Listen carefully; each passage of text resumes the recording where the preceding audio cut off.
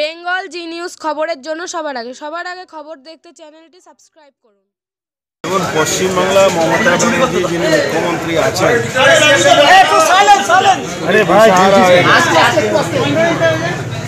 কখনো প্রশান্ত কিশোরকে আনছেন, কখনো গুন্ডাদেরকে আনছেন, কখন পুলিশদেরকে নিয়ে আনছেন, কখন বাংলাদেশ থেকে আমদানি করা হচ্ছে গুন্ডা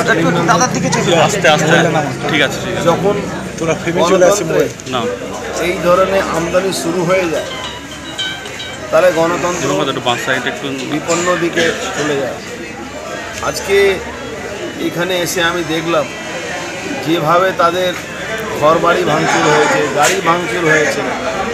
তাদের অপরাধটা কি? তাদের অপরাধ হলো এরা ভারতীয় জনতা পার্টি কর্মী। এরা ভারতীয় জনতা পার্টিকে ভালোবাসে, মোদিজি আদর্শকে ভালোবাসে, দেশকে ভালোবাসে।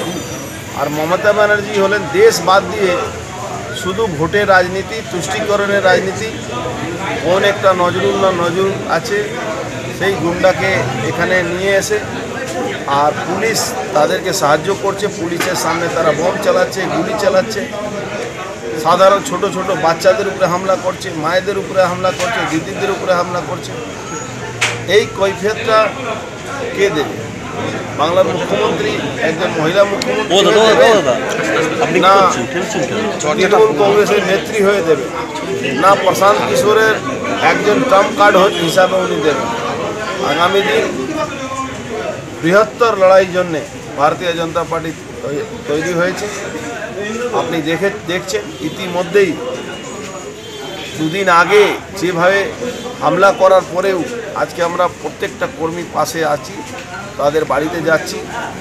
আমি শুধু একটাই কথা বলবো, মমতা ব্যানার্জি যে রাস্তাটা দেখাচ্ছেন সেই রাস্তায় কিন্তু ওনাকেও হাঁটতে হবে।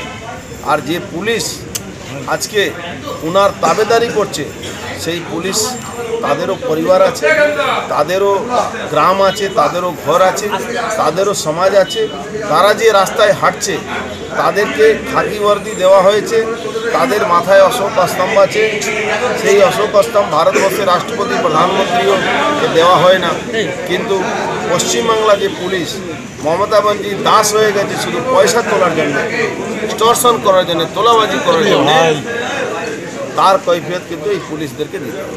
সাংবাদিক নিগ্রহ হচ্ছে, পশ্চিমবাংলা উকিলরা নিগ্রহ হচ্ছে, ডক্টররা মার খাচ্ছে, মহিলারা মার খাচ্ছে, প্রাক্তন সেনাকর্মীরা মার খাচ্ছে। সমাজের প্রত্যেকটা অঙ্গ যেখানে দেখবেন উনি ক্ষমতায় থাকার জন্য, পিসি ভাইপো প্রাইভেট লিমিটেড কোম্পানিটাকে বাঁচাবার জন্য বাংলায় যে রাজত্ব উনি চাইছেন সেই রাজত্বটা কিন্তু আর বেশি দিন নেই। সমস্ত রিপোর্ট আমরা দিয়েছি আর তৈরি আছি আমরা। মমতা ব্যানার্জি যত মারবেন তত আমরা মজবুত হব, যত উনি আমাদের ঘর বাড়ি পোড়াবেন তত আমরা আরও মজবুত হয়ে ওনার বিরুদ্ধে লড়াই করব। মানুষ আমাদের সঙ্গে আছে, ওনার সঙ্গে পুলিশ আছে, ওনার সঙ্গে দু চারটা গুন্ডা আছে।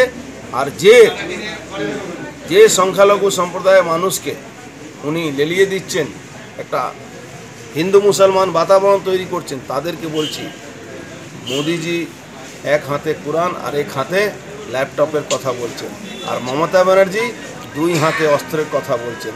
ওনারা ঠিক করে নিন, দুই হাতে অস্ত্র নেবেন না এক হাতে কোরআন আর এক হাতে ল্যাপটপ নেবেন, এটা ওনাদের উপরে আছে।